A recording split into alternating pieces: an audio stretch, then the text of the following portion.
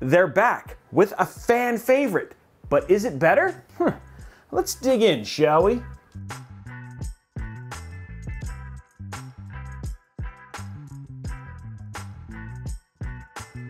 The Lian Lancool 2. It's got great airflow, great aesthetics, numerous accessories, but only a 240mm AIO up top, so the configurations were limited. Not to mention the whole idea of fans on the bottom, but not necessarily the design from an airflow perspective to make it work. They heard you, and voila, the Lian Lancool 3, a case that is born to excel and give you a ton of configuration choices. The case comes in your usual two variants. Well, sort of usual two variants, but being that it's black or white, but you also have the Lancool 3 and then the Lancool 3 RGB. Why white is $10 more? Well, that's a question for them. Now, it really is a gorgeous case both inside and out, coming in at 526mm deep, 238mm wide, 523mm tall. This puts the Lancool 3 a tad bit bigger than the 5000D, which, to be honest, is a pretty big case. For motherboards, any board up to EATX with a width under 280mm will fit in here with no issues. Any PSU up to 220mm in length will pair nicely in here. For GPUs, pretty much any GPU will fit inside the Lancool 3 as it supports up to 420mm max for GPU length. Both tempered glass panels are magnetic like the Lancool 2 and are held on by two hinges, where the glass just slides up and off very easily to get inside of the case. Now, the front of the Lancool 3 has like two continuous aluminum strips on each side of the mesh front, giving the case a very futuristic look. Oh, and these strips double as the door handles for the tempered glass side panels as well. Hold on, we're just gonna take a second. Check this out. How far can it go? Oh boy. That's pretty rad. Sticking with the front panel, the mesh has a 51% porosity, aka air get through good. I love the simplification, air get through good, but teach me, sensei. Porosity, or void fraction, is the measure of void, or empty space, in any material and is a fraction of the volume of voids over the total volume between 0 and 1, or as a percentage in our case, between 0 and 100%. With 51% porosity, that means that the case offers more dust filtration and airflow than ever before. Eat your heart out, Bill Nye the Science Guy. We learned today! Now, the panel comes with your power button, it comes with a reset button, two USB 3.0 Type A ports, one USB Type C port, one audio jack, and the RGB model comes with a light color button to change the color and a light mode button to change the effect.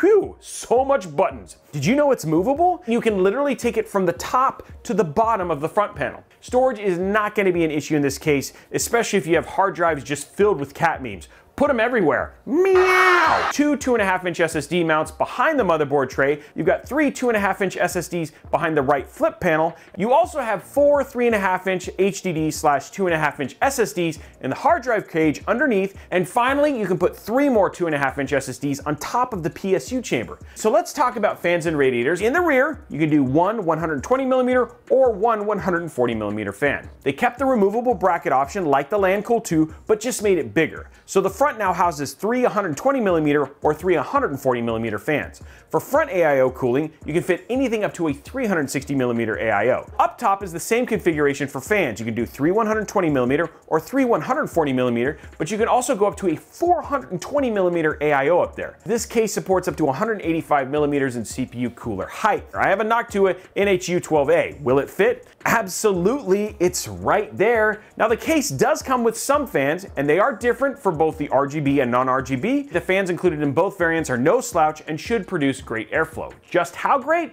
Well, let's check out some jaw-dropping B-roll of the case and then get into the specifics, shall we?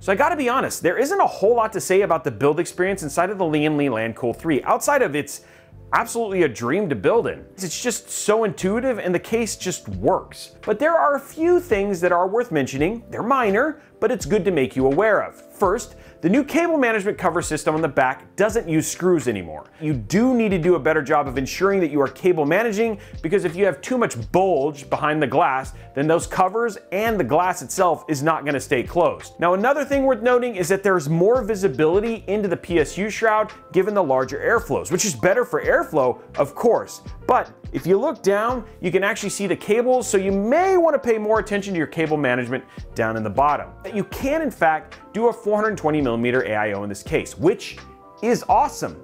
But with great power comes great care. I know that's not really how the catchphrase goes, but in this case, that's what I'm saying. You almost need to mount the AIO completely before putting any fans, or in actually really removing all the fans, to make sure you can maneuver it enough and finesse it enough to get it installed correctly. I'm never going to fault a case for adding more functionality for cooling, especially as CPUs nowadays start to demand it, but just giving you a little tip to keep you from becoming overly frustrated if you install this and this and then you find out you have to remove it all to be able to put it on the AIO. But outside of that, this case it's very straightforward to build in. And using more common components like your ATX or 360mm AIO, you're going to probably end up with a very by-the-book build experience. Every revision of a Lian case is worth testing because they listen to so much feedback, so we wanted to make sure we tested just how good temps could be in this case, using stock fans of course, and of course that means we had to air cool. So for the CPU at idle, things looked idyllic, like Neuschwanstein on a sunny day in the Bavarian Alps. The CPU in the open case is idle and sitting at a nice and frosty 26 degrees, and when we close things up like how the PC is, like when it's just sitting on your desk, we saw things sitting at 28. Nothing too bad there. However, under load, it wasn't so idyllic. In the open case scenario, it was manageable with the CPU sitting at 82 degrees, but when we did close case, we saw things jump up to 92 degrees, and we saw a bout or two of thermal throttling, which you can actually see highlighted in this AIDA64 graph. Do I blame the case? No. You can do like what we did in our ultimate air-cooled build, which you can watch right here, and upgrade the fans to something with better CFM. Another option, and the one that we took, was undervolt the CPU, which reduces the heat, but also provides the same performance and is now a common practice on 12th gen CPUs. So what about the GPU then, Robey? How did that do? Okay, well, do you remember that idyllic scene we talked about with the beautiful castle on the lake? Well, for our GPU, the awesome EVGA RTX 3080 Ti, it was pretty much that scene through and through. At idle, we saw 41 in the open case, almost too cold to go swimming in the lake, and a 2-degree warmer 43 in the closed case. Under load, we saw things hit 80 degrees, which would feel great, and that's in the open case, and then a 3-degree warmer 83 in the closed case. Both great swimming temperatures and, a lot like, the Maldives. Now this is perfectly fine and right in line with a good air cooling case. Now remember, there are bottom fan mounts on the PSU shroud, and if you want to drop the temperature of the GPU and heck, probably improve the temperatures of the CPU, you could definitely mount things down below. Oh, and by the way, if you want to see how the 12900K and the EVGA RTX 3080 Ti perform in games, stay tuned at the end of the video and we'll have those benchmarks for you. So wrap it up for me, Robey. Well, this is a tough one. I mean, there's nothing really dramatic to say. This case is great. The build experience is good, the flexibility in what you can install in the case is one of the best in the market right now, and the price is really good. And there is a potential to do amazing air-cooled, AIO liquid-cooled, or even custom liquid-cooled builds inside of this case. I mean, 420mm radiator at the top. But it's not about what I think, it's about what you think. What do you think of the Lian Lancool 3 after this review? Tell us your thoughts on that and more, and maybe even win a little cash in the process.